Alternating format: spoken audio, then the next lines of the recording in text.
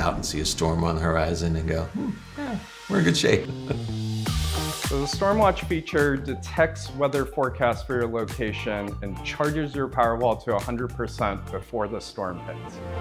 What makes StormWatch special is to maximize the value of your Powerwall. You want to have a lower backup reserve, and then StormWatch kicks in to help charge your Powerwall in the event of an outage. This feature is important because you never know when a grid outage is going to last a few seconds or a few weeks. Powerwall knows when to activate StormWatch based off of your regional weather services. So in the US, that's the National Weather Service. And the cloud is the Tesla Energy software platform. It's connected to Powerwalls globally, and it activates StormWatch based off of when severe storms are likely to impact that area.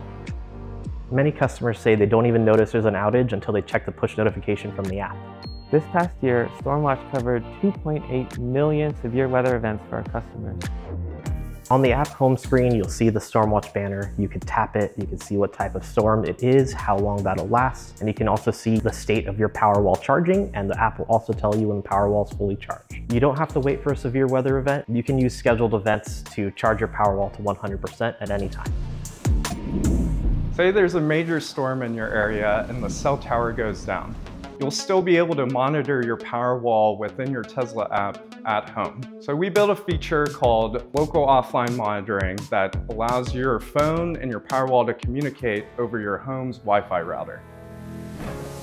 As a Powerwall homeowner, you'll always have the peace of mind that you'll never have to worry about when the grid will return. You'll have power for your lights, power for your food, and power for heating and cooling to make sure your family stays comfortable during the outage.